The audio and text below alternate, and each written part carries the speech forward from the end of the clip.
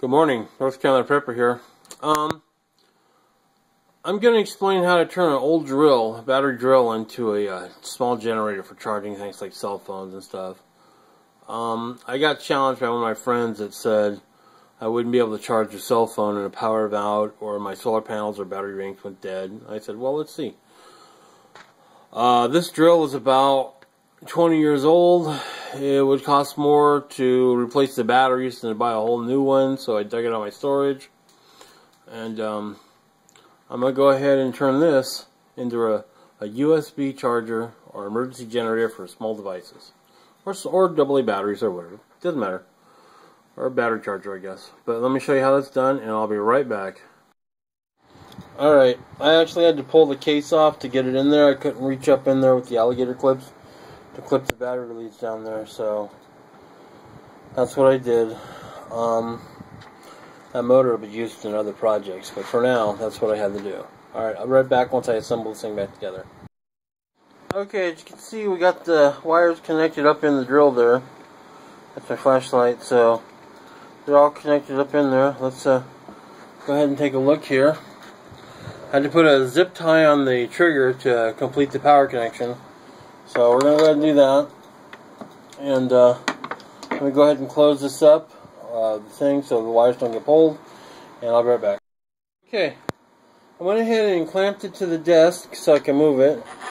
Now, you need to get a bit or something in there.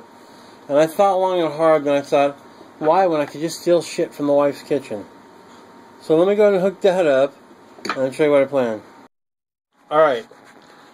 So what we have is the alligator leads are coming out into the alligator leads into the voltmeter, and we're going to use this method for generating power. So as you can see, that's 5.5, 6, 6 volts, whatever. So we're going to go ahead and hook that up now to a USB cable that I took and cut the end off of, and I just went ahead and pulled out the red and the black wires. Now what I'm going to do is I'm going to put it into this adapter here and charge my phone, because I didn't have a micro USB cable I wanted to chop up. So I'll plug this into my phone, and I'll see another camera to film the second part here, but I'll charge my phone with this, so you'll see how it's done. And I'll hook that up and I'll be right back. Okay, sorry about the quality. This is a bad camera because I couldn't do both, but there's the wires coming out of the thing, going on down to the USB splice, and then around it's going to come back up to the adapter and into the camera there. So let me go ahead and set this up. I'm going to need two hands to do this so I don't blow everything up and blow off the table. So let me put this on a tripod and we'll see what I can do.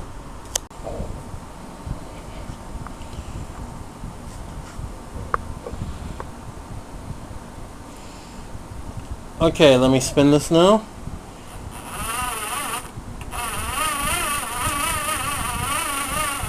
Charging. Let me zoom in. Yeah, you can't really see it, but it is. But there's the charging thing, that you can see it charging. And let me stop here. And you can see it stop charging. And let me continue charging again.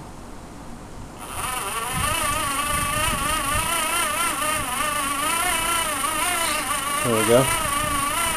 As you can see, it works. I mean, it would take forever, but it can be done. So let me go ahead and stop. It will take forever, but it can be done. So there you go. There's a USB charger from a drill for emergency to recharge your stuff. So have a great day. North Carolina Prepper out. Please rate and subscribe.